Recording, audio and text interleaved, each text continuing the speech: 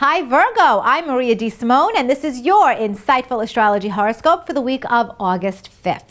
Virgo, on Tuesday, a new moon will illuminate the most hidden area of your chart, the 12th house. And for the next couple of weeks, spiritual development is on your agenda.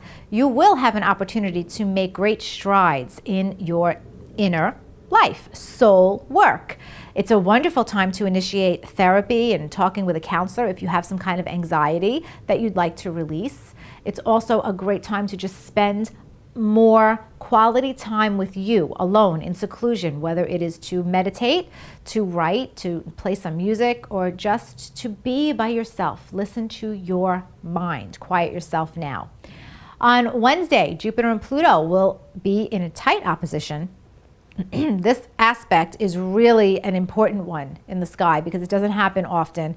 And with Jupiter and Pluto opposite each other, there's expanded power struggles that are possible, but also an ability for you to really take command of a certain area of your life and work it for your benefit. In your case, it's your social life. I'm seeing opportunities from some kind of group or friend or organization, and it can help put you in a power position, especially with a creative project that you might have going on. So be sure to work with this energy in a positive way.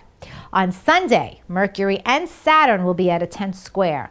And Mercury's in your hidden 12th house, but Saturn's in your 3rd house of communication. So you might be frustrated about having to keep some piece of information to yourself, or you may feel that heavy burden of holding on to a secret that you wish you didn't have to.